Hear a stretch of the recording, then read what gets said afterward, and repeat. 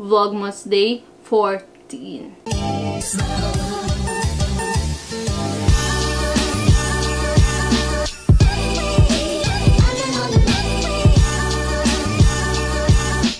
Welcome to Vlogmas Day 14.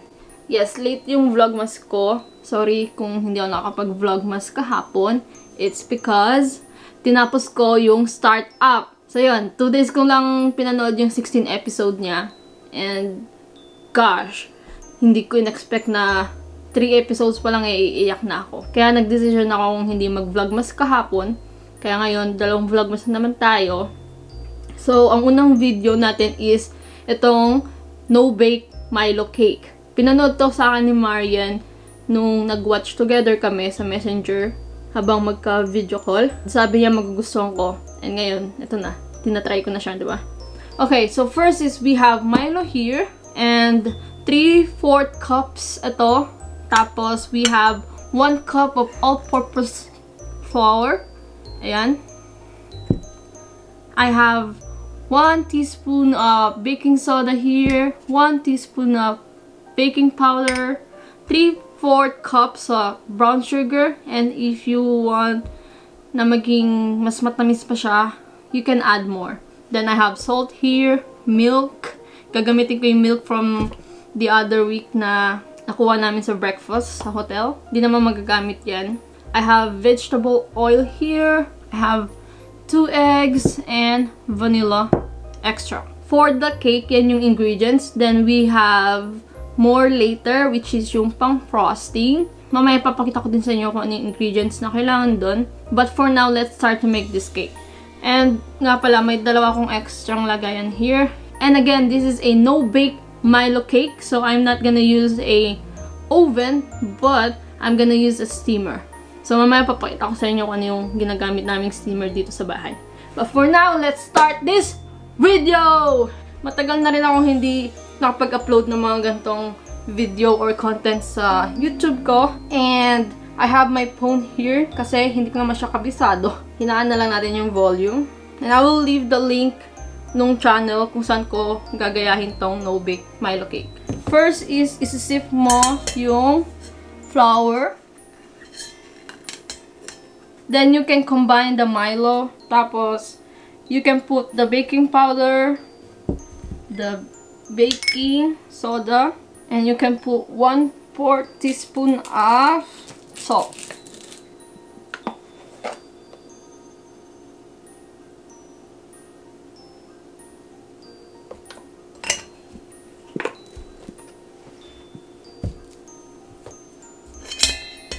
Then, sieve para ma-remove yung lumps. Then mix well. Guys, this is a trial lang kasi first time ko lang naman gagawin to. Kung ma-fail man later, bahala na si Batman. Next natin is yung 3/4 brown sugar. Tapos yung milk. Evaporated milk sana yung gagamitin ko kaso mas pinili ko na lang milk.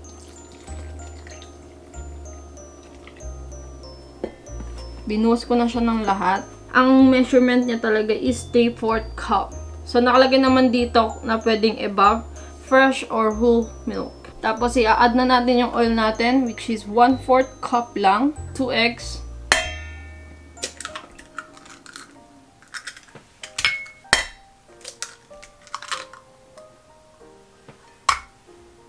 Then, 1 teaspoon of vanilla extract. Then, mix well until it's smooth.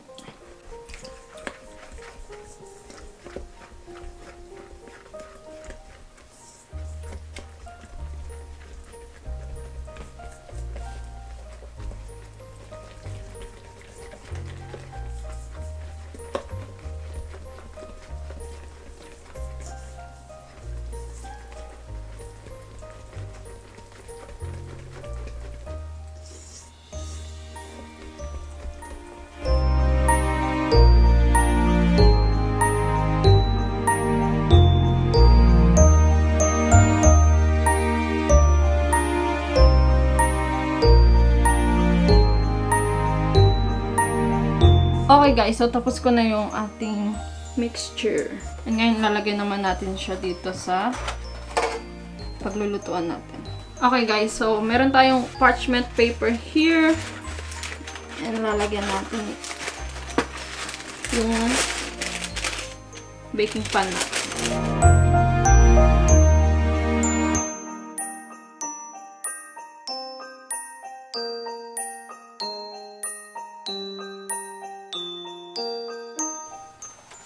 So, ayan, nalagyan ko na yung ating baking pan ng parchment paper. And, ilalagay na natin yung ating mixture.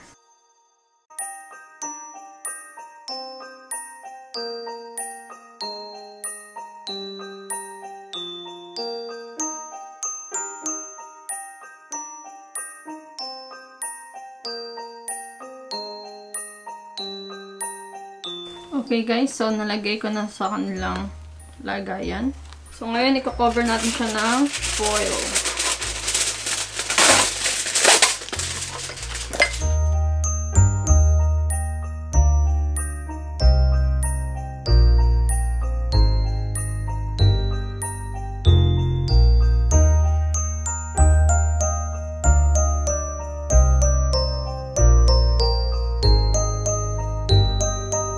Okay guys, so ready na silang i-steam. And na-ready ko na din yung steamer namin. So lalagay ko lang sila doon, then papakita ko sa inyo kung ano yung itsura ng steamer, okay? Okay guys, so yan yung itsura ng steamer namin. And nilagay ko na yung dalawang cake mixture natin. So isa, dalawa. And for 40 to 35 minutes ang pag-steam niya. Babalikan ko kayo pag ready na to, pero ayusin natin yung pang frosting. Okay guys, so ang gagawin naman natin ngayon is yung pang frosting ng ating Milo Cake. And just lulutuin natin siya, pero mamaya sabihin ko kung paano. But for now, we have our ingredients. We have Milo here, 66 grams.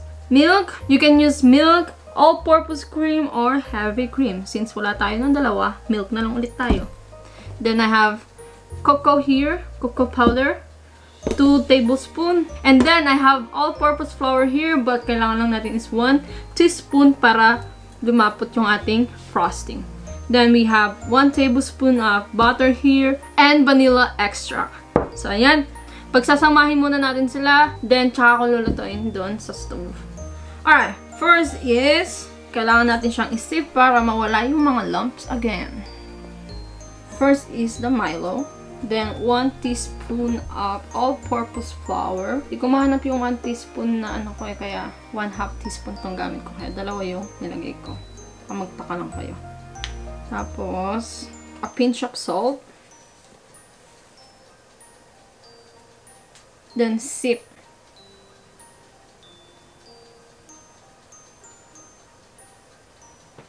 Then, i-mix natin. Tapos, milk. Mix well to dissolve the powder.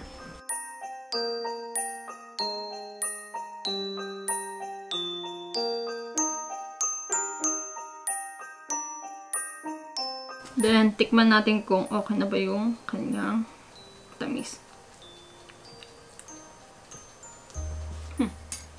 Let's add some sugar. Pero, ako, 1 tablespoon lang ang ilalagay ko. Hindi ito sa pinapanood ko kasi 1/4 cup ang nilagay niyang sugar. So, ako 1 tablespoon lang. Pwede naman tayong mag-add pa ng konti kung kailangan. Optional lang naman tong sugar, guys. So, you don't have to worry. Tikman natin ulit. Perfect. Okay. Lulutuin ko lang to sa stove para mag-thick siya. Then, I'll be back to you, guys.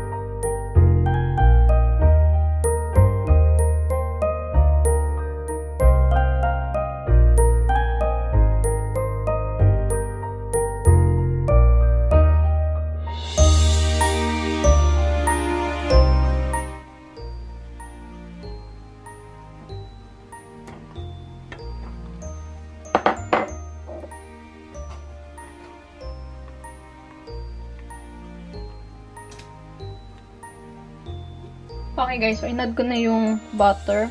Ayan, maglagay tayo ng 1 teaspoon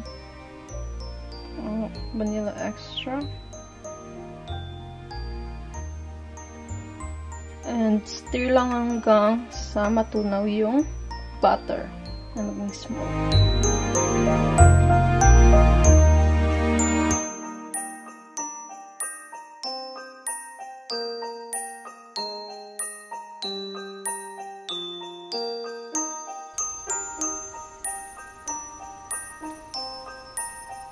Yung cake na lang mismo ipapakita ko sa inyo kasi tinanggal ko na siya sa steamer. And ito na siya. So, tingnan natin.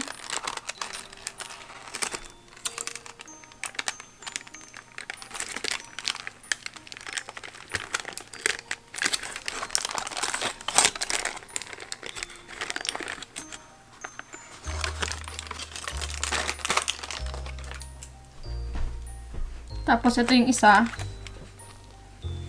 So, check natin.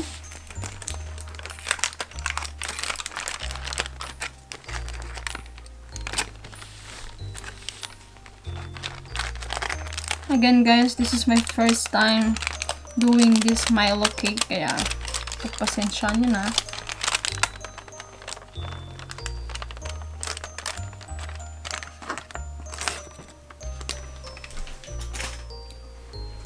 Then, i-check natin. Pag lumabas ng malinis tong toothpick, meaning, luto na siya.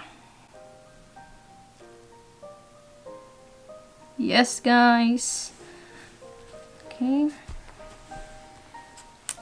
Tapos, check din natin to.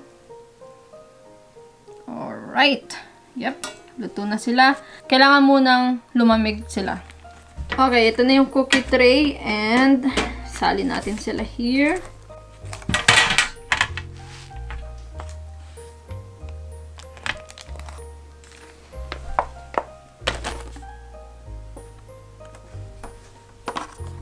Ayan.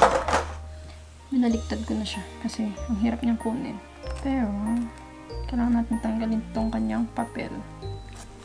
Kailangan natin baliktarin itong isa. Kasi pwede namang isa lang pala yung gawin natin. Pero, dinalawa ko siya. So, ayan yung itsura niya, guys. And since mainit pa siya, papalamigin muna natin sila. Then, balikan natin.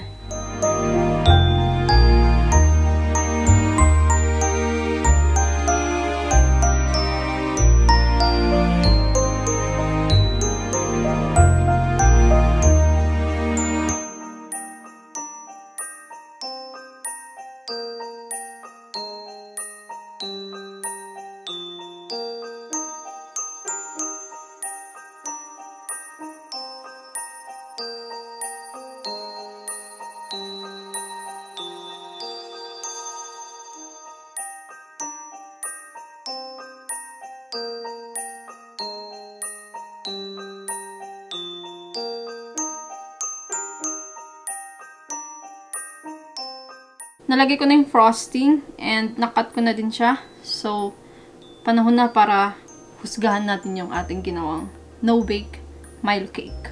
Time na para tikman natin tong no-bake Milo cake na ginawa natin. And let's see kung anong lasa niya. First bite. Masarap siya. Wow.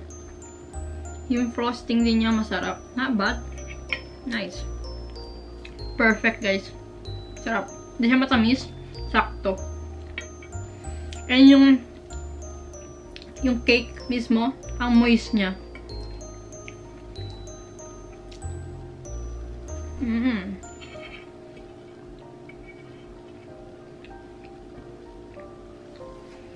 So, para sa inyo.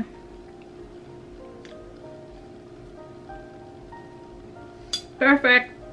So, that's all for this Vlogmas Day 14. And I will see you sa Vlogmas Day 15. Salamat sa panonood. Don't forget to like, subscribe, and turn on the notification bell para ma-notify kayo sa darating kong video. And follow my social media accounts. Nandiyan lang sa screen yung aking username. Until then, life goes on. Do what makes you happy. Peace.